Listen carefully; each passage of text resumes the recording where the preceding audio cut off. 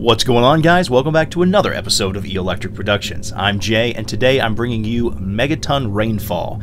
Megaton Rainfall is an odd title. It's a little bit different than I think most people are expecting, and because of that, I think it's going to see some pretty heavy backlash on the Steam store. I hope not, but I think that it will. Already there's been some misconceptions that this is a VR title. Right now it is not a VR title. It may look it from the screenshots, and people are definitely assuming that it's a VR title, but it's not. Not yet, at least. I'm not sure if the dev's going to take it that direction or add support later on, but for right now, again, if that's a make or break deal for you, just know going in, no VR.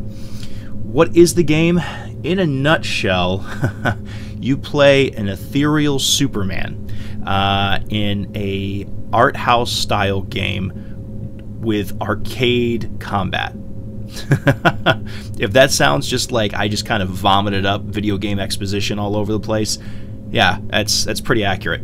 I still don't know what I think of the game yet. It's not a bad game. There was a lot of thought and care that went into making this, and whether you like it or not is probably not going to be based off of whether or not you think it's well made or not, but more whether or not it plays to a style that you like or don't like. I'm concerned a lot of people are going to go in right away thinking that this is just a Superman clone, and while you definitely feel sort of like an ethereal Kal-El, this isn't really a Superman clone exactly. I mean, at least it's not Superman 64, right? I mean, But, so, in a nutshell, you get...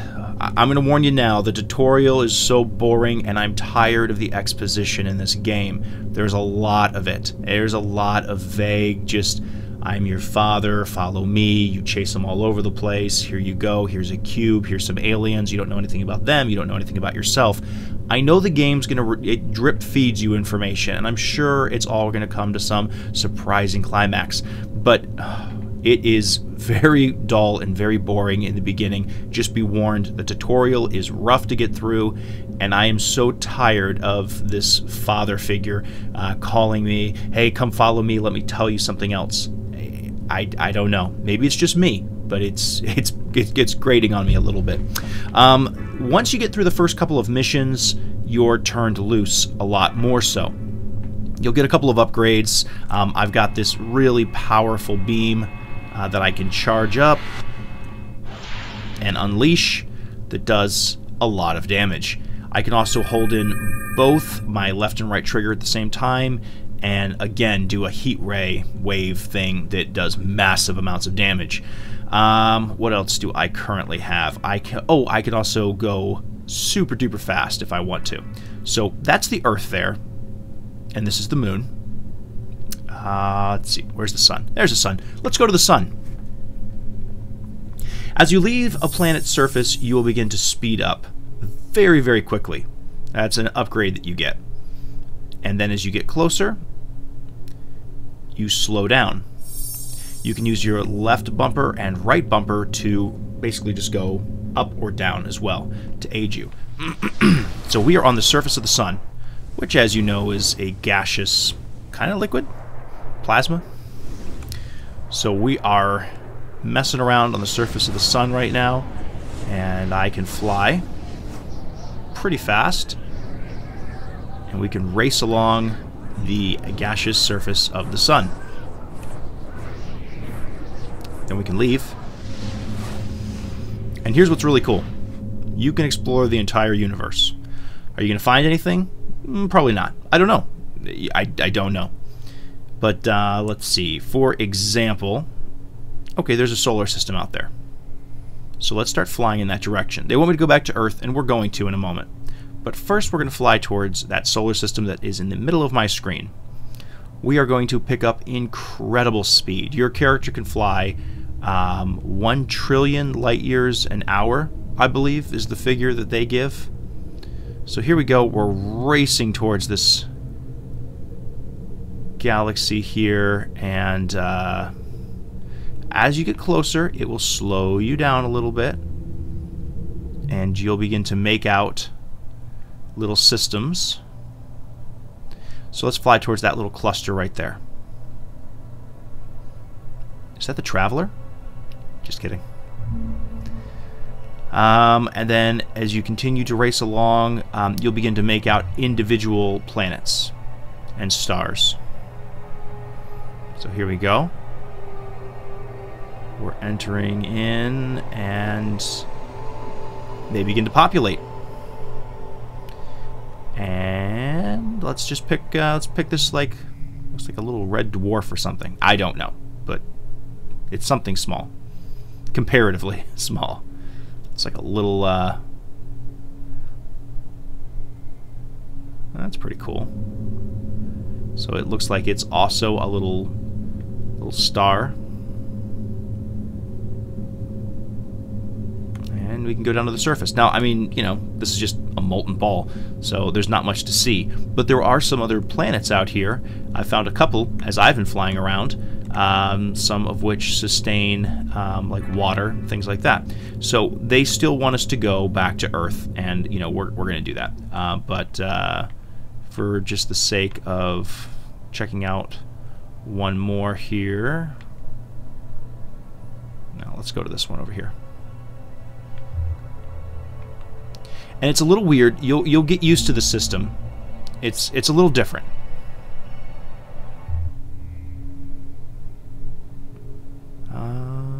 Getting closer, closer, closer.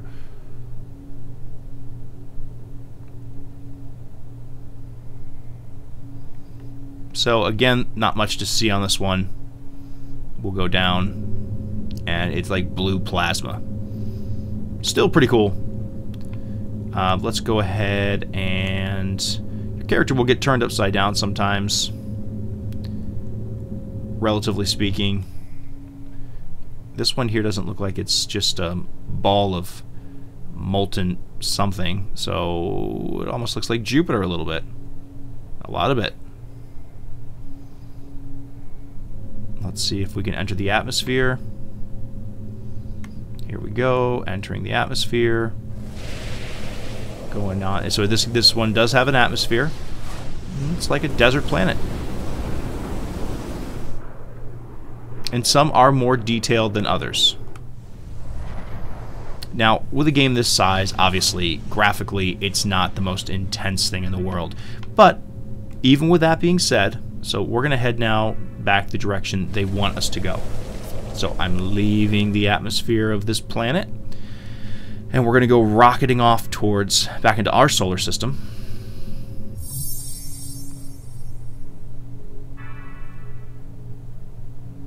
And you will see we will start picking up speed, and then it will lock on to that solar system, and we will go zipping along towards it.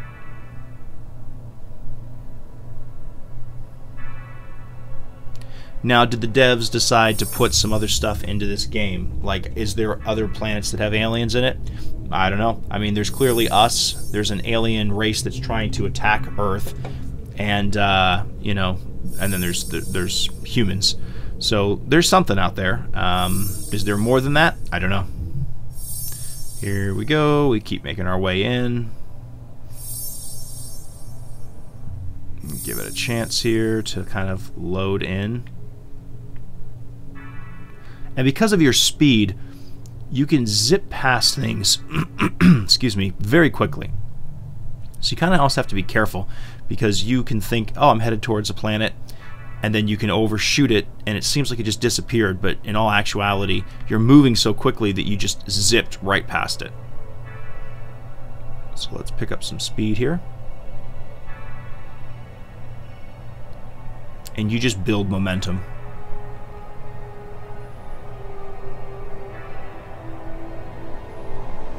There's our sun. Just trying to get a feel for just how small we actually are. So all that's pretty cool.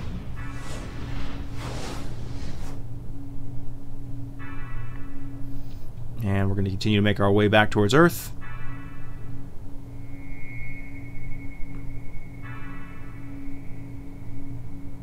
Coming in quick. We're going to go to mission 3. That's what the M3 stands for. Looks like it's... And all of a sudden, you can see that there is actually... Yes, and there's aliens and they're coming. Before we even engage the aliens, though, I'm going to show you something. Now, I'm not saying the graphics are really good or anything, because they're not. I mean, but you have to understand, like, you're dealing with scale here so huge. But you can get down almost right onto the street level. And you can also wreak mass amounts of havoc. However, if you do, your casualty meter starts to go up, and that is not good at all. So you do not want to do that. You do not want to recreate the ending scene of the latest Superman movie, you know, where the one that pissed off Bruce Wayne so much when he's like flying around fighting and wiping out the city. Because very quickly here, you'll see... Let's see, let's head over here. It just vaporizes everything. So, you can also zip through the cities pretty quickly, and you will auto-fly, meaning your character will maneuver in between the buildings very fast. And another thing that's really cool is you can, let's kind of go up into the atmosphere here. I know we're avoiding the mission right now. But I actually find the missions to be the dullest part of the game comparatively. We're going to fail that mission. Yeah. Well, let's see if I can make it into the water before I restart. Nope, can't. You can actually go into the ocean, and when you go into the ocean, there's fish and everything else swimming around in there. Did not mean to fire. Alright, so they want us to do the mission, so let's do a mission. Here we go. Flew a little fast there. Hello, aliens.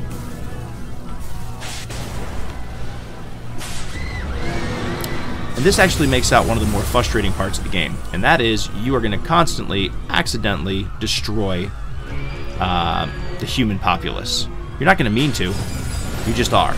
So then you end up feeling like a jerk, because you're sitting there trying to save them, but you're going to end up doing just as much, if not sometimes more damage, than the aliens themselves.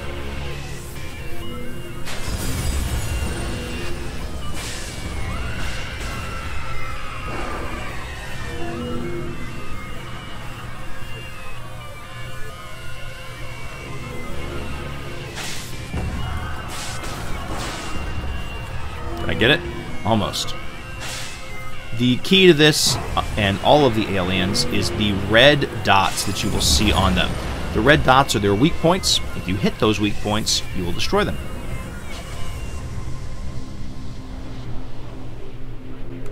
So now we're following this alien craft.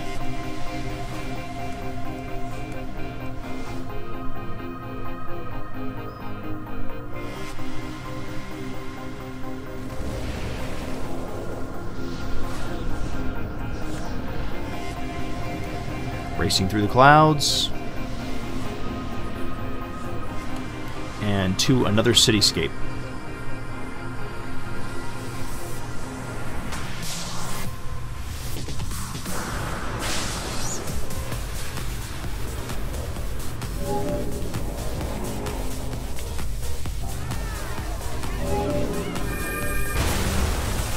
And I used my heat ray there. And let's zip through. There you are. I hate these guys. They've got a weak spot on one end, which is easy, and then a weak spot on the other end, which is tougher to get to.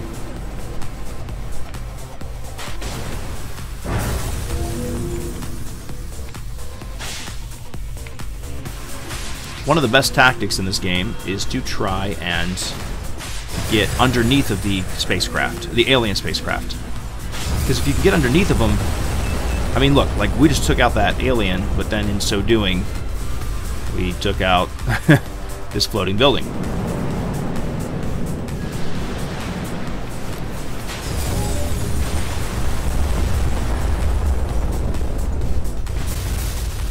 So you're starting to get an idea for what this game offers. So, I mean, this is a very arcade style, and this is what I mean. It's kind of like Superman, but at the same time, kind of not. Got the glowing hands there. I would have actually preferred to have solid hands, to the glowing hands, and I think that's what made other people also think, oh, it's a VR title. Because the glowing hands are kind of more typical in those VR games. These guys, I just can't stand these guys. They're quick, they're small, they do a ton of damage to buildings. Your weapon, your main weapon, does have a slight, I don't know, heat-seeking, motion tracking. Oh good, I got the front end of it first.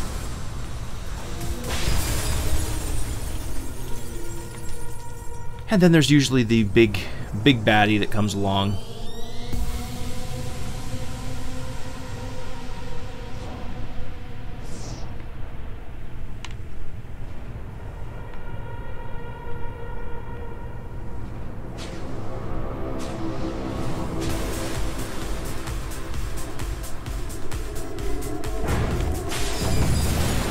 Okay, I got one end of it. Where's the other end? There you are.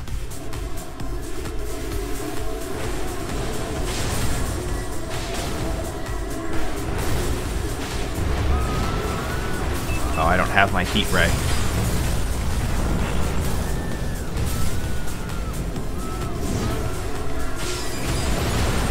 There we go. We got another one. And honestly, this part of the game for me is kind of the most... So I just try to take that guy out and end up just wrecking so much of this poor planet. Or this city, sorry.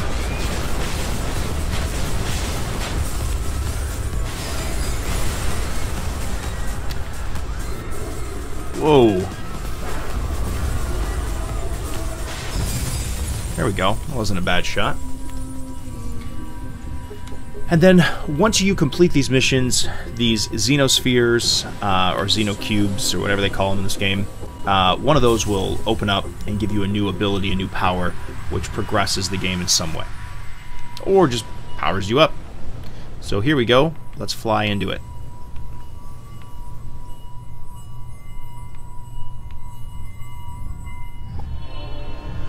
There we go. So it is Xenosphere. Xenosphere. And rank C. Probably would have gotten a B if I had not used my heat ray and cut through an entire, like, bunch of buildings.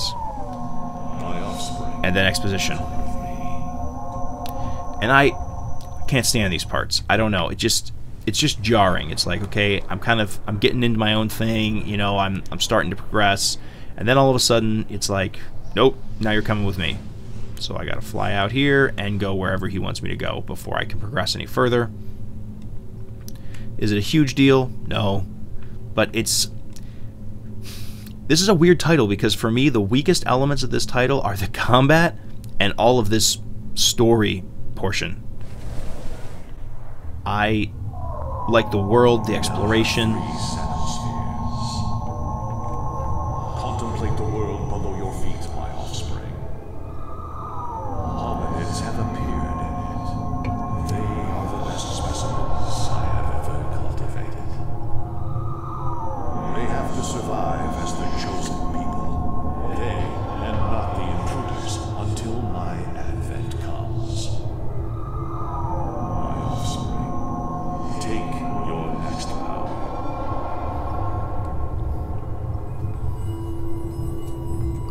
And there we go. And we get the next power. There's definitely some very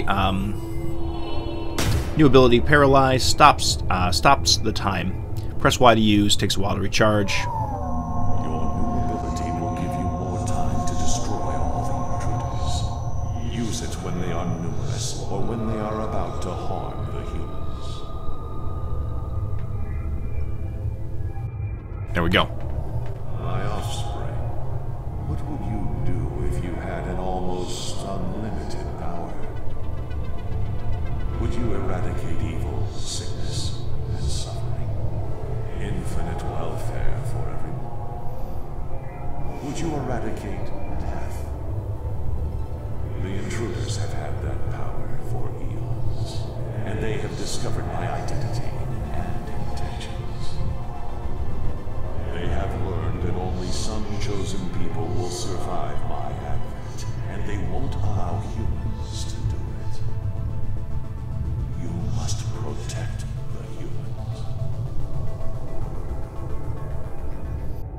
And there we go.